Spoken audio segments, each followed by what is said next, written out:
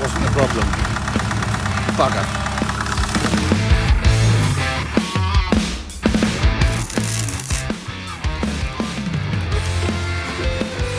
Oh, fire.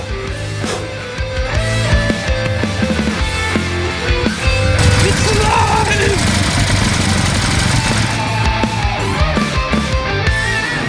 Hello, welcome back to the garage. The inner wing video went out yesterday and I've had a couple of messages back on social media and stuff saying, wow, great, what's taking you so long? Thought you'd have it done in metal by now. I've had a small delay. I took on another project, and if you've been following me on Instagram and the like, you may well have seen me mention doing a gearbox for Winnie the Mini. Everything is contained. And then the last one, there she blows.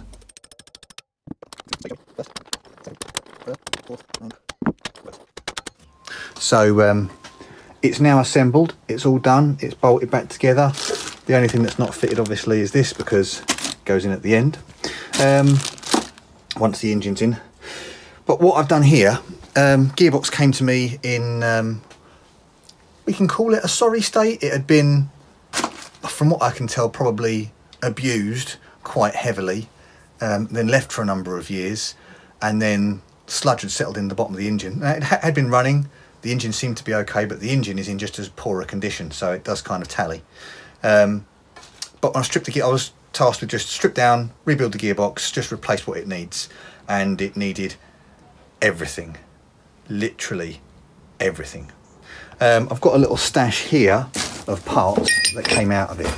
Now, this was the lay shaft. Now, as you can see, this had sat for some time, possibly with water on it, and the main shaft I have tried my hardest to clean up, but the pitting in the where the bearings run for second and third was beyond what I was willing to risk. And it's the same on the if you can focus, the same on the nose up here. It's I tried to clean it up as best I could, but it's, yeah, that's horrendous pitting. If you can feel it in your nails, it's not good. But it was an incredibly original gearbox. I mean, the bearings, as you can see, the whole thing was in a real sorry state. This is a pre-A+ gearbox. Other things that were knackered, the synchro cone, what do you want to call it? The synchro hub for second gear, all the teeth are smashed. First gear has also seen some abuse. I mean, the whole thing, it's in a very sorry state. Now, as you can imagine, getting hold of pre-A+ gears is a bit tricky. So I've got a stash of many dismantled gearbox parts I've gathered over the years, partly from gearboxes I've wrecked, partly from ones I've just got stripped, taken apart, kept the casings. You never know when you're going to need something. So what I've done in here, this is the gear set from a SPI Cooper. It's slightly different. The sizes of these gears here are slightly different. I believe the ratios work out largely the same, but it'll work out a bit nice for the 998 that this is going on. So the A+ gear set will fit in here with one addition. You've got to be careful which parts you order, but the only modification you've got to make to the casing is here. You have to use an A+ thrust washer this side, and you have to modify the hole that it goes in, mainly because there's a step that gets stuck on the casing. This is a pre-A+ lay shaft, and this is the A+ lay shaft. You get two bearings sitting there on the pre-A+, and only one bearing here on the A+, and the difference is here. You still get only a single bearing down this end, and it's a smaller diameter on the pre-A+ than it's bigger diameter here. So that diameter is the same. For the A+, it steps up to a slightly larger diameter.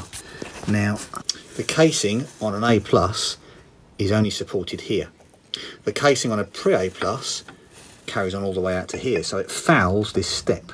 So you just need to, well, I used a file, to be fair. You can use anything, just cut away the case, just open up the very opening edge of this hole here so that the A+ lay shaft will fit in, and then you just have to make sure you use a hole A+ gear set. The difference between an A+ gear set and a pre-A+ is the size of that hole there, mainly. Because on the A+ you run a big bearing here, on the pre-A+, put them side by side, you run a small one. That's a 14mm, I think that's an 18 or a 19, I can't remember which it is.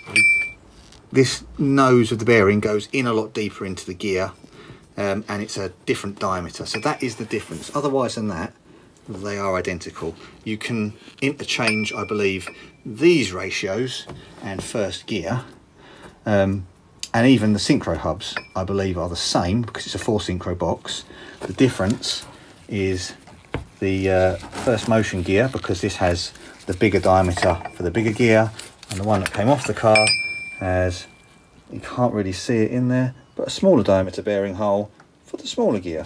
But yeah, that's what I've been up to otherwise. We're all done with this now, barring waiting for this shim to arrive. So everything's fitted up, I've bolted up, I've torqued it up, and I've measured the gap, and I needed a slightly thinner thrust washer. So that's being ordered by the owner, and this will be heading off in the very near future. So yeah, just a quick update on what I've been up to. I am now full steam ahead, cracking on with my horrendous inner wing project, and I want to get the engine built in the next couple of weeks so I can get that in the car. So I need to get the subframe done. So I mean, literally, I've kind of just got to hit everything at 1,000 miles an hour and hope for the best. So yep, quick update, and fingers crossed I will see you in a week, maybe 2. See you on the next one.